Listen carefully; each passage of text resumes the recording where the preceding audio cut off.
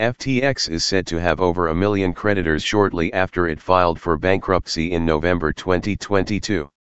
A document listing the names of creditors in the 116-page document was released Friday.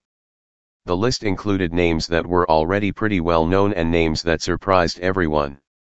FTX creditors include banks. The FTX story moves forward to identify the impact of the cryptocurrency exchange's bankruptcy. A recently released 116-page document identified thousands of companies, including banks. Goldman Sachs, JP Morgan Chase & Co., Wells Fargo, HSBC Banks, Deutsche Bank AG, MUFG and many others are on the list. This indicates that the failed exchanges had supporters from all over the world, but it remains unknown how much these companies have invested in FTX. This document only lists companies in which we currently invest, the amount of debt, or if we have exposure to FTX. FTX attorneys say that for service purposes, the list is intended to be fairly broad and include names that may appear in records and books. A Goldman Sachs spokesperson also told Bloomberg. Goldman Sachs has not made any claims against the debtors. This type of creditor matrix is created by a debtor to notify interested parties in bankruptcy proceedings and is not necessarily proof of creditor relationships.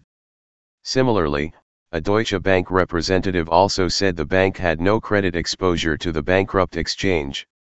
However, in addition to banks, the list also included several large mainstream organizations. These include Google, Meta, Twitter, Apple, Netflix, Amazon, Microsoft, and others. FTT price almost rose. The FTT price has been rising in value over the last 24 hours with some very interesting changes during the intraday trading hours. The altcoin price closed at $1.979 on January 27 after he surged nearly 21% and recovered $2. Therefore, the overall value increase was reduced to just 4%. The FTT is trading at $1.946 at the time of writing and is currently calm as bullish sentiment across the market has weakened and no gains have been seen over the past few days.